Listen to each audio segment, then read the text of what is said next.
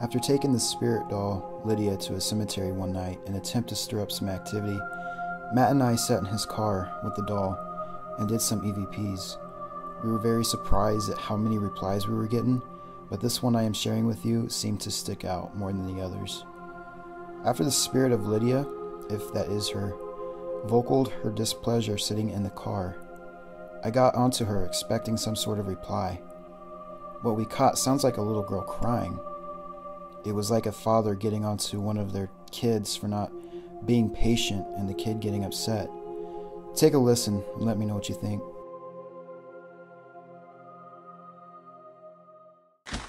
Lydia, you better calm down. We hear you talking. We'll go home in just a little bit.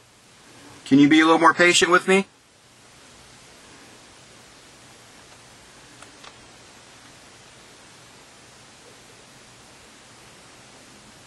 I know you don't want to sit here right now, but